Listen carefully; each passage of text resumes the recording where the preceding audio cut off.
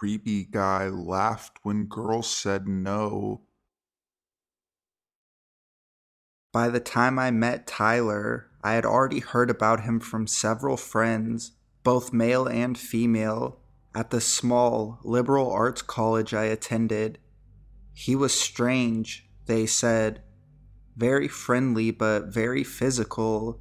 He would grab girls and pull them onto his lap, and when they tried to get away, he would laugh and hold them tighter until one of our male friends forced him to stop.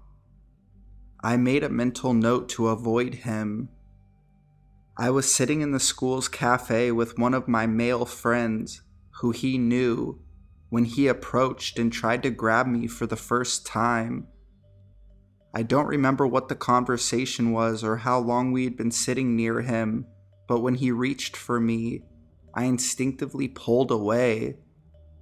He grabbed me anyway and pulled me towards him, and when I told him to stop touching me, he began laughing. He didn't sexually assault me. His hands were on my arm, but when he laughed, his eyes were cold and humorless, and his grip on my arm tightened. I wrenched myself away and ran out of the cafe. When a concerned male friend caught up to me, I said, "There's something wrong with him. He's going to hurt someone." My friend walked me to Kmart, where I bought pepper spray. The second time Tyler tried to grab me, he approached the group of people I was standing with and tried to put his arm around me. I turned around and said, "Don't touch me. Don't touch any of my friends. We don't like it. You make us uncomfortable." My voice carried and people turned to look. He looked shocked and his grip loosened. I left the cafeteria. He avoided me after that, and I thought it was all over until I went back to the dorm one night and found that none of my friends were there. When I texted them, they said they were in the school's gym and that I should come. At the gym, I found around 7 girls standing around with the school's dean.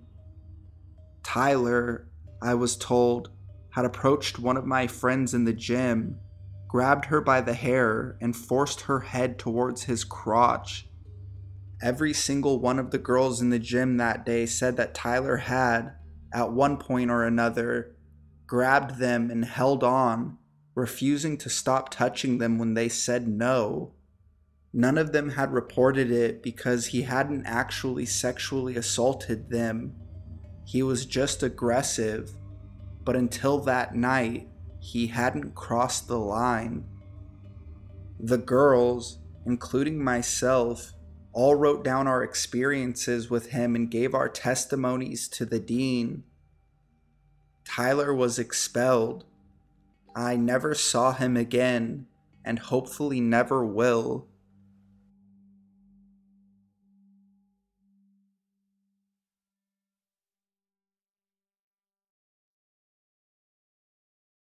My next door neighbor was a murderer.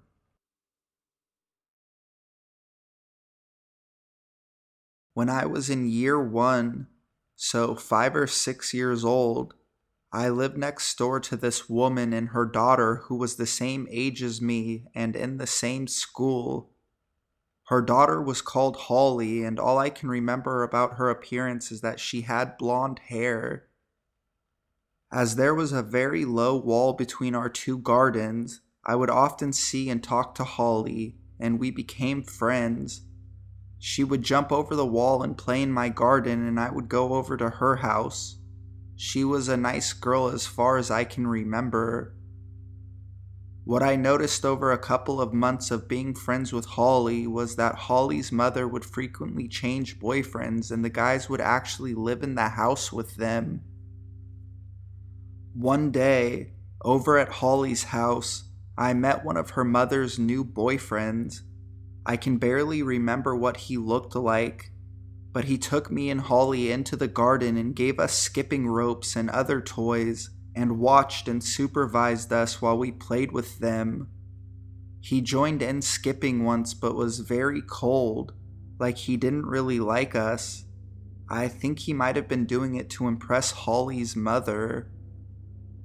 A few days or weeks later, I was in my own garden with my mother when I heard the man and woman arguing next door. The guy was very loud and aggressive, telling her to get in the fucking car. And that was how I learned the F word. Started using it all the time myself until my mother got me to stop.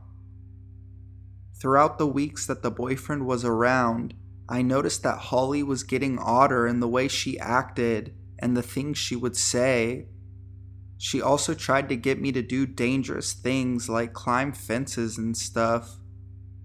I remember once in school, she tried to pick me up and then threw me down, making me bleed. Then one day, a whole load of police showed up and kicked down my neighbor's door. I didn't see any of this, but heard it. Turns out the woman's latest boyfriend, the guy who'd played skipping with me, got arrested for killing some woman, or more than one, and making Holly assist with selling drugs or something along those lines. I never played with or talked to Holly again. Not really sure what happened to her, and the house's door is still dodgy from being kicked down. It just feels weird that I could run into Holly again in the future and not recognize her. I guess I could have already.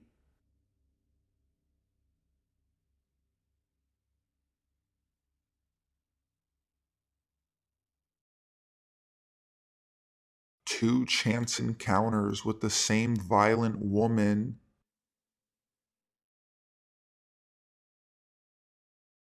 Let me preface this by saying that I work in a psych hospital, so my experiences with mental illness are pretty extensive. On a regular basis, I work with people suffering from acute schizophrenia, so it doesn't scare me anymore. But this did. About 2 years ago, I was walking through Target completing some last-minute holiday shopping. I had a big TV in my cart, so I was a little more aware of my surroundings than normal. There's nothing like an expensive purchase to put a target, no pun intended, on your head. After walking down a few aisles, I noticed a woman following me. She was in her mid-30s, and I would have never taken her for being homeless. I thought she must just be going the same way as me, so I took a different route and ended up going to the second floor. I didn't see her follow me, so I assumed I was in the clear, at least until I turned around and saw she was right behind me. To this day, I don't know how she made it to the second floor at the same time I did. I asked her what she wanted, and instead of responding, she gave me the most terrifying smile I have ever seen and began to walk closer to me. At this point, I ditched the cart and ran to get security. They told me, "Oh yeah, she's in here all the time. She's homeless, lives in the area." I've had a lot of experience with homelessness, with mental illness, but she was different. This was the first time in my life I'd ever felt like someone genuinely wanted to hurt me. Cut to this week, about 2 years later. I'm sitting in my car waiting to make a right turn, and here comes this same woman crossing the crosswalk. She was in all gray sweats and barefoot, but I recognized her face. She was walking from a park where a lot of transient people live, with a Ziploc bag full of supplies, almost as if she had just been released from jail or something. I'm waiting for her to cross the street, hoping she doesn't notice me. Then the person behind me begins honking. I guess he didn't see her. That's when her eyes caught mine. Slowly, almost strangely slowly, she begins walking directly toward the front of my car, out into the middle of the street. I can no longer get around her. She's taking her time, making sure I can't go anywhere. Finally, she comes over to the driver's side, and I'm praying she'll just keep walking and leave me alone. But no, instead she begins pounding on my driver's side window, trying to break it open. At this point, I don't care if I run over her barefoot or anything. I just peel off as fast as I can, and I find the nearest cop and let them know what happened. This was my second experience with her, and the second time I felt like she genuinely wanted to hurt me, possibly worse. I just needed to get this out because I'm still pretty shaken up about it. I wish someone would give her the help she clearly needs, but until then, I feel a little less safe knowing she's out there.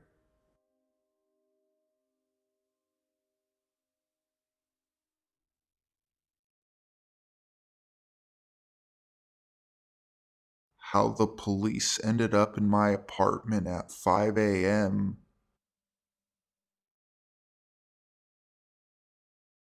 So before I start this, let me preface this story with the layout of my apartment. There are 4 rooms and a living space with a door that goes into a small hallway which leads to another door which goes outside. All the apartments are built the same and have the same furniture. So last night, it's around 5 o'clock a.m. and I hear a buzzing at my door. I figure it's just my friend messing with me, and so after it rings about a dozen times, I get up and go to the door. Now there is a hallway that separates my door from another door, which is how you get inside. So I open my door, and as soon as I do, a 6'4" man rips open the door, which must have been ajar from one of the other people in my complex, and comes to the little crack of my door I have open and shouts, "My name is Jose. This is my apartment. I'm tired and I just want to chill." His eyes are extremely dilated, as if he were on every drug known to man. When I refused his entry, he turns around, and as I'm closing the door, full sprints into the apartment. So this man starts screaming that this is his stuff because he has the same TV and couch. I try to reason with him and explain that everyone has this stuff, but he calls me a liar and says he'll show me. So he goes to my friend's room, which I'm assuming is what room he has in his actual apartment, and opens the door to find my friend having sex with his girlfriend. He becomes furious, shouting at the girl saying, "Courtney, how could you?" Her name is Sarah. So my friend gets up and tackles the guy, where he lays until the police arrive, shouting over and over that his name is Jose and that he's just trying to chill. They ask him where his shoes went since it's snowing out, and he says they're in his jacket, but he didn't have a jacket, and why would shoes be in a jacket? So they asked him what his last name was, which he spelled out normally at first, but kept ending with Jose. He then accused the officer of bullying and whipped out a cig from thin air and began blowing cigarette smoke in his face. He was detained and I haven't seen him since. Moral of the story is don't do drugs, kids.